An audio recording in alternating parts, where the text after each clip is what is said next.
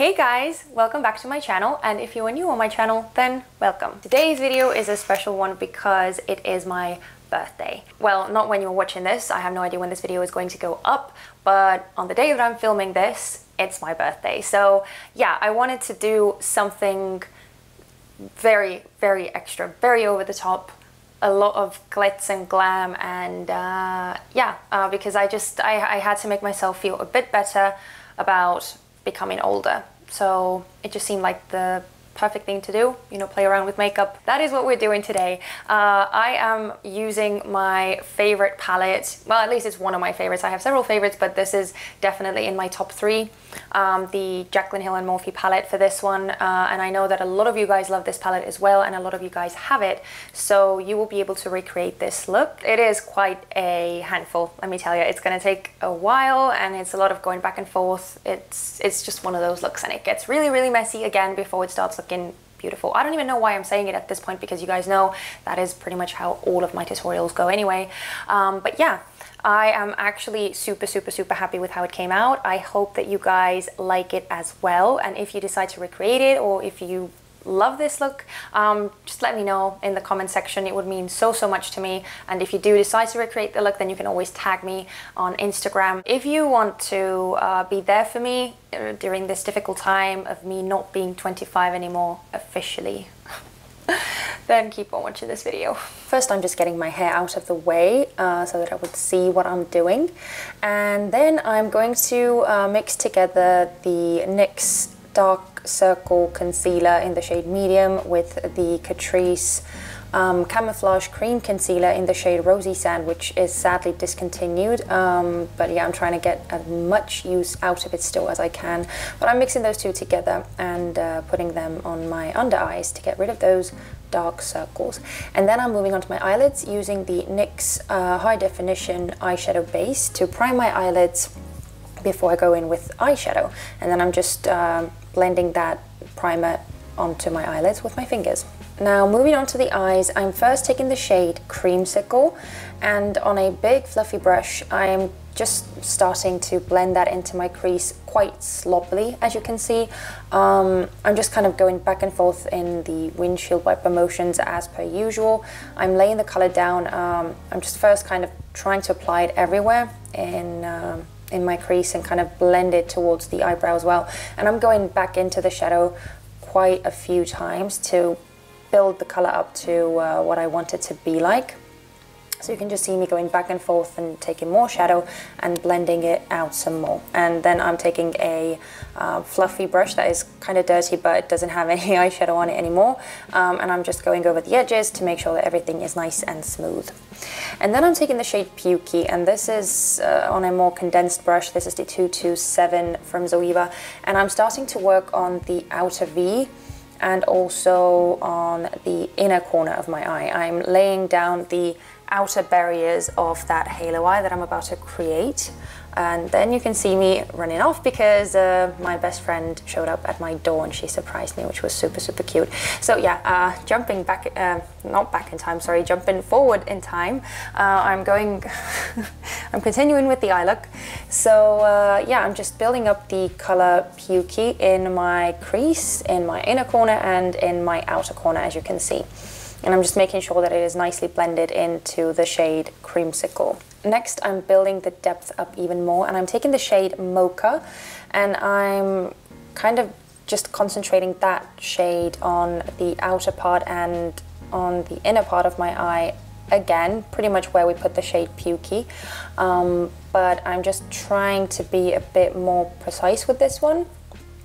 And as you can see, I'm just kind of going back and forth, and when I have built the color up in my inner corner and my outer corner, that is when I connect the two parts and create that halo effect. And then again, you can see me building up the color, and once I'm happy with it, I am going back in with that somewhat cleaner brush and just making sure that everything is nice and blended. And then I'm going in with the NARS Soft Matte Complete Concealer in the shade Vanilla. This is the concealer that I use every single time I do a halo eye, and you can just see me kind of carving out the center of the lid where the main shadows are going. So I'm just trying to make sure that everything is nice and even. And when you see me doing that thing with my head, like looking up and looking down, it's because I want to make sure that it's not going to transfer, that I have the crease cut in the precise spot.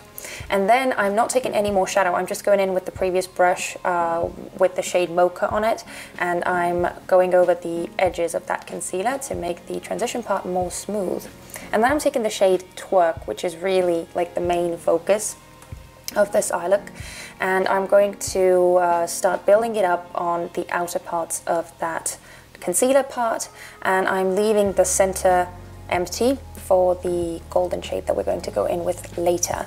But next I'm going to take the shades Central Park and Soda Pop, and I'm mixing those two together, and I'm deepening up the outer and the inner corners, because I kind of saw that the browns and the blue didn't really mesh all too well, and the shade Soda Pop is slightly more purple undertoned, so it just seemed like a better kind of transition color to use. And then I'm going in with the main golden shade, which is called Queen. And I'm just pressing that on the center of my eyelid, right on that concealer part that we left bare.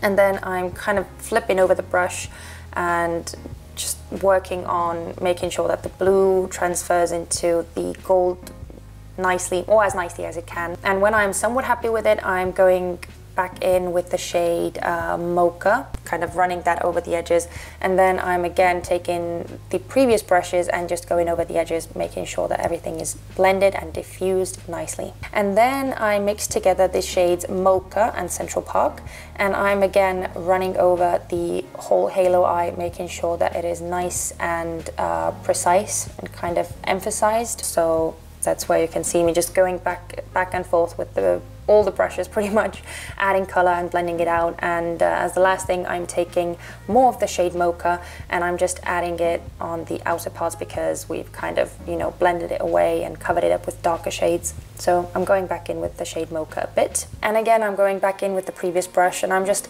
perfecting the outer corner to have this nice diffusion of colors from darkest to lightest, and then just one more time going over the whole edges and blending everything out.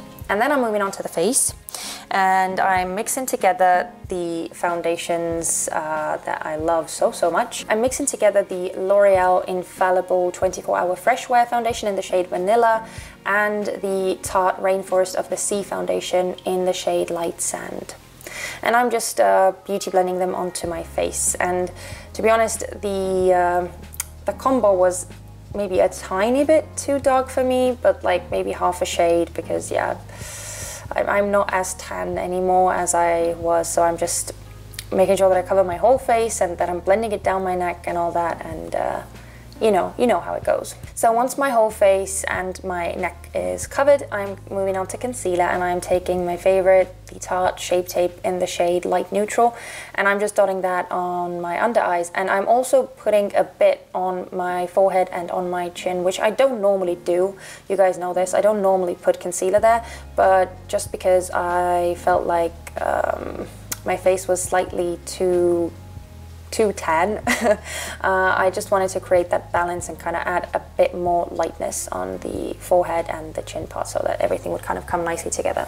And once I had blended in my concealer underneath my eyes, I'm moving on to my brows. First, just kind of spooling through them as I always do, and then I laid down the main shape on the bottom part of my eyebrows with the Brow Cream by Morphe in the shade Latte, and then I'm going over with the Catrice Eyebrow Stylist brow pencil, sorry, and it is in the shade Date with Ashton, and I'm just kind of going back and forth again and just filling in my brows in the sparse areas, and then I'm setting the hairs in place with the Morphe Brow Gel. And then it's time to set the under eyes, so I'm first getting rid of any creases that might have appeared on my under eyes, and then I'm setting them with the Too Faced Ethereal Setting Powder, the Born This Way Ethereal Setting Powder. It's one of my all-time favorite powders. And then I'm moving on to finishing up the eye look. So I'm first taking the shade Pukey just on its own, and I'm running that all over my lower lash line. And I'm also kind of blending it out again with that fluffier brush. And then I'm taking the shades Mocha and Central Park, and I'm mixing those two together and running them very, very close to my lower lash line. Really, really getting in there in the lower lashes, and again, just blending them together with the Pukey shade. And last but not least, I'm taking the shade Twerk, and I'm putting that on the front part of my lower lash line and just kind of working it in there with the browns. And now it's just the inner corner highlight left, so I'm taking the shade Beam, which is my favorite highlighting shade from the palette, and I'm putting that in my inner corners and underneath my eyebrows. And then to create that glittery effect, I'm using the Urban Decay Heavy Metal Glitter Liner in the shade Midnight Cowboy, and I'm running that on the first third of my lower lash line as well. Well, you see what I'm doing anyway. And now I'm moving back onto the face to kind of finish that up. So I'm taking the Chanel Soleil Tan de Chanel cream bronzer, and I'm just warming up the face. And then I'm highlighting the face, and I'm using one of my favorites. This is the Milani Strobe Light in Day Glow. And I'm just running over all the usual areas that I normally highlight. I'm going over with just a clean brush. It doesn't have any product on it, but you guys know that I love to press the highlight into my skin and make it more one with the skin. And then I'm taking the Wet n Wild Photo Focus Pressed Powder in the shade Warm Light, and I'm just adding a bit more coverage underneath my eyes. I'm bronzing some more because I love me some bronzer, so I'm using my favorite Physicians Formula Butter Bronzer in the shade Bronzer, and I'm very lightly going over all the areas where we have already put the cream bronzer. And I'm also very, very lightly going around the edges of my nose to create some more dimension. I'm finishing up the look with some blush, and this is the MAC Mineralized Blush in the shade Warm Soul. And now I'm just curling my eyelashes, putting on some mascara. This is the L'Oreal Paradise Extatic Waterproof Mascara. And then I'm applying some falsies. These are the Doll Beauty Doll Lashes in the style Ever. And I'm also applying some mascara on my bottom lashes and finishing up the lips with the Fenty Gloss Bomb in the shade Fenty Glow. Then you can see me kind of blotting it a bit because I didn't want my lips to be too glossy. So I'm just kind of making sure that it's, you know, not too overpowering. And this was my ultra glam birthday makeup tutorial. I hope that you guys liked it. It was very, very, very extra, I know that, but I kind of wanted to go all in and just go crazy with makeup because I feel like I haven't done that in a while. I've just been wearing my everyday makeup pretty much every day. So yeah, it was really, really cool to do something a bit more special. Thank you guys so much for watching. If you enjoyed this video, then you already know. Please give it a thumbs up and also subscribe to my channel if you haven't already. I would love to have you here. Thanks guys, and I will see you in my next one. Bye.